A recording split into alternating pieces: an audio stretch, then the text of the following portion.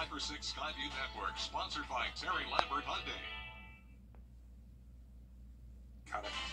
Well, it's been a relatively quiet afternoon until now. We're starting to get showers and some thunderstorms around the CS area. Where are they going? How long will they be here? We'll talk about that with the 5 for 6 forecast straight ahead. Right now on News Channel 6 at 4, an investigation underway after a plane crashes in Washington County. We'll have an update. Plus, why the hot weather could impact air quality. And a local teenager dies because of a rare brain-eating amoeba. The story as your News at 4 starts now. Live from Television Park, this is WJBF News Channel 6 at 4. Hello, everybody. I'm Brad Means. And I'm Jenny Montgomery. Thank you so much for joining us. Coverage you can count on begins with a warning from doctors about an invisible danger that can lurk in the water. Amoebas are commonly found in freshwater lakes and rivers. The organism enters the body through the nose and eventually destroys brain tissue. News Channel 6's Renetta Dubose covering a story live in McDuffie County today where the Thompson community is mourning the loss of Megan Ebenroth, a teenager impacted by this rare infection. Renetta? Thompson High School was a straight-A student, tennis player, and involved in a lot of activities. She died July 22nd after being hospitalized for several days with Naegleria fowleri infection. Georgia Department of Public Health alerted people in the Peach State about someone dying from the amoeba, or single-cell living organism. It's found in soil and warm, freshwater lakes, rivers, ponds, and hot springs. It starts by going up your nose, causing brain swelling, and usually ends in death. Friends affiliated with Belle Meade Country Club raised $5,000 to help the family. We have a golf tournament between all the Cartwoods that we've done. This year was the second one, and we decided this year, instead of playing for money amongst ourselves, we were going to take all the money we would have played for and donate it to the family. Now, we do not know where Megan was swimming at this time, and that's not what's important. What's important is this amoeba can live in any warm freshwater lakes or ponds or rivers. It is not in any oceans at all or swimming pools. Live in Thompson, Renetta Dubose, WJBF News Channel 6. Back to you. Doctors also warning of an illness from warm ocean water. This one's called vibriosis, typically caught by eating contaminated seafood, as Savannah Denton reports. People can get Vibrio infection from eating raw or undercooked seafood or through an open wound. Dr. Sean Wynn with Tidelands Health says because Vibrio bacteria is not easily identified with routine testing, many cases are not reported. Many times we don't know that we have the Vibrio infection, if we do have it at all. Most of us just say, oh, I ate some bad food and passed it right through. So sometimes we think it's often underreported. General symptoms after ingesting the bacteria is diarrhea, abdominal cramping, nausea, vomiting, fever, and chills. Most symptoms begin within 24 hours and can last as long as 4 days. The CDC says vibriosis causes an estimated 80,000 illnesses every year in the United States. More than half of these illnesses are believed to be the result of eating contaminated food. Most individuals have a low risk because our immune systems are strong. You know, we can go and have a cut or eat things and just pass it, but it's usually the people that are at risk with medical conditions who have a weaker immune system that we really see the susceptibility to. I spoke with staff members at Clapback Seafood and Sandwiches in Murrells Inlet who say keeping an eye on reports is how they make sure their seafood is as fresh and uncontaminated as possible. Everything's top quality. We haven't had any concern whatsoever. There have been no reported infections in South Carolina. Now, there have been 3 cases in North Carolina this summer. Researchers say pollution and plastics in oceans and other waterways can be a real breeding ground for the disease. As temperatures soar with record-breaking heat across the South, it can also impact air quality. When air quality levels become poor, it can impact people with heart disease, older adults, pregnant women, young children, and people who suffer from lung disease or asthma. The World Health Organization says in Georgia, 1 out of 5 deaths related to heart disease or stroke is caused by air pollution. In the morning, when they're not, when it is cooler and there's not so much air pollution from the night prior, then the air quality does tend to be somewhat better.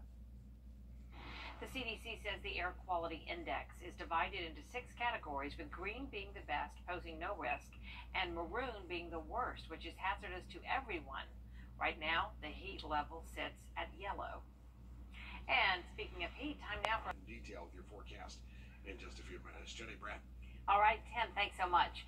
We continue now with a plane crash in Sandersville. 2 people were hurt. Tiffany Hobbs has more. It happened around 9:20 this morning. A 2-engine plane crashed in a swampy area just beyond these trees here. Washington County Sheriff's Office tells us they responded to a call around 9:45 of the Sandersville Police Department. They say it appeared that 67-year-old pilot Daniel Mesner of Florida had just taken off from the nearby Kalin Airport. 69-year-old Timothy Pfizer of Ohio was the passenger on board. Both have been flown to Level 1 trauma centers in the area. The FAA and the National Transportation Safety Board will investigate the incident. We've had plane crashes here before. I think this was one of the most difficult for our emergency responders to deal with because of the location of where it took place at. And I have to commend our emergency services here in Washington County because they did a very good job, all disciplines and agencies coming together to be able to get these 2 patients out and get them to treatment. We'll have more details on this story on News Channel 6 at 5. In Sandersville, I'm Tiffany Hobbs, WJBF, News Channel 6. People opposed to a potential biofuel plant coming. All right, Tim, thank you. Coming up, a rare sight in the skies this month. Yeah, August full of exciting things. There will be 2 supermoons. We'll tell you when you can expect to see them next.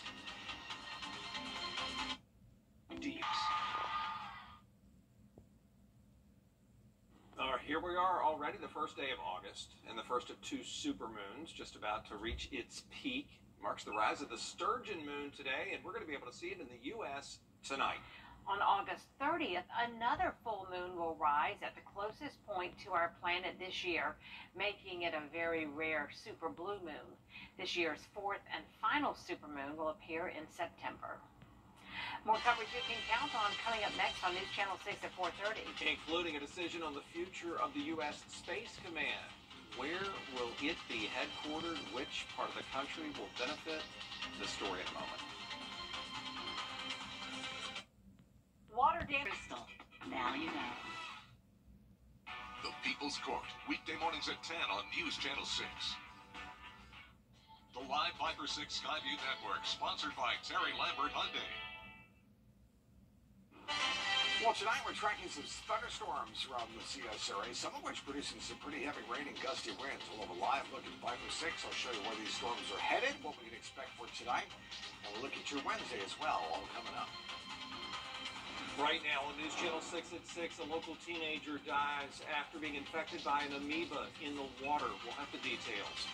Plus, Augusta city leaders are... And the investigation into a plane crash in Washington County today. The latest as your News at 6 starts now. Live from Television Park, this is WJBF News Channel 6 at 6. Good evening, everybody. I'm Brad Means. And I'm Jenny Montgomery. Thank you so much for joining us. Coverage you can count on begins as the McDuffie County community is mourning the loss of a Thompson High School senior who died last month.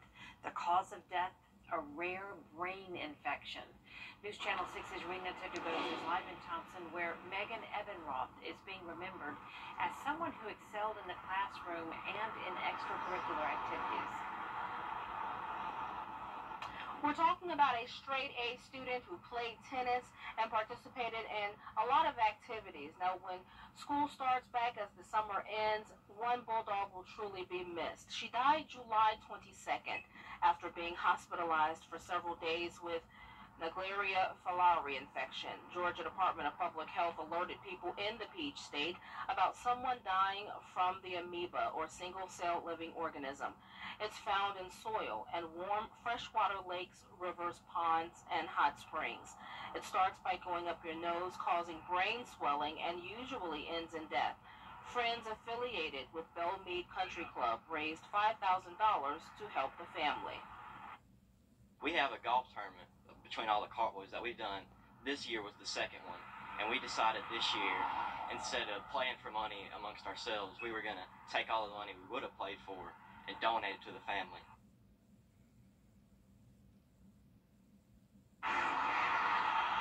Now, we do not know where Megan was swimming at the time, but it's important to note that this amoeba can live in any fresh water, and it's also not found in oceans or swimming pools. Live in Thompson, Renata Dubose, WJBF News Channel 6. Back to you. Renata, thank you so much for that. After just a few minutes. All right, Tim, thank you. 2 people injured after a plane crash this morning. The aircraft went down in Sandersville, Georgia. Tiffany Hobbs has more. It happened around 9:20 this morning. A 2-engine plane crashed in a swampy area just beyond these trees here. Washington County Sheriff's Office tells us they responded to a call around 9:45 with the Sandersville Police Department. They say it appeared that 67-year-old pilot Daniel Mesnard of Florida had just taken off from the nearby Kalin Airport. 69-year-old Timothy Pfizer of Ohio was the passenger on board. Both have been flown to Level 1 trauma centers in the area. The FAA and the National Transportation Safety Board will investigate the incident. We've had plane crashes here before. I think this was one of the most difficult for our emergency responders to deal with because of the location of where it took place at. And I have to commend our emergency services here in Washington because they did a very good job, all disciplines and agencies coming together to be able to get these 2 patients out and get them to treatment. We'll have more details on this story on News Channel 6 at 5. In Sandersville, I'm Tiffany Hobbs, WJBF News Channel 6. North Augusta leaders are making an effort. Right now on News Channel 6 and 7, a small plane crash in Washington County. The investigation underway. Will have the latest details. Plus, a local teenager dies because of a rare brain-eating amoeba. We'll have the story. And Augusta City leaders seeking to offset skyrocketing property values. Your News at 7 starts now. Live from Television Park, this is WJBF News Channel 6 at 7. Good evening, everyone. You're watching News Channel 6 at 7. I'm Dee Griffin. Thanks so much for joining us. Coverage you can count on begins with a plane crash this morning in Sandersville. 2 people were critically injured. Tiffany Hobbs has the details.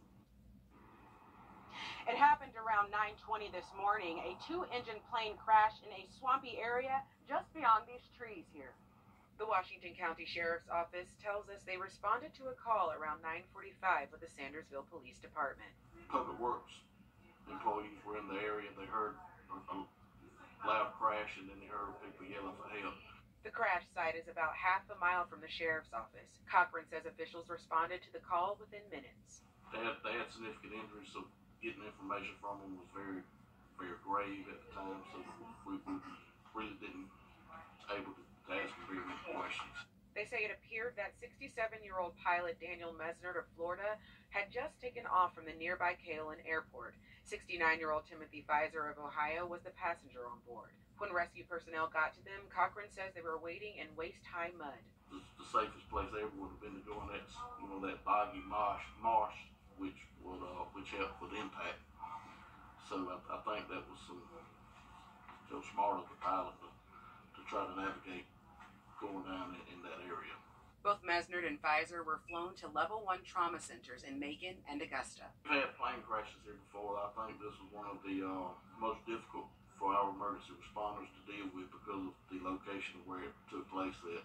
And I have to commend our emergency services here in Washington because it's a miracle that either one of the 2 that was on that flight that was still alive. So I think God was with them. The FAA and the National Transportation Safety Board will further investigate the incident. In Sandersville, I'm Tiffany Hobbs, WJBF News Channel 6. Doctors are warning about an invisible danger that can lurk in the water. The organism enters the body through the nose and eventually destroys brain tissue. The Thompson community mourning a young lady, Megan Ebenroth, the teenager impacted by this rare brain infection I just described. She died July 22nd after being hospitalized for several days with the infection. It's known and found in soil and warm and freshwater lakes, rivers, ponds, and hot springs.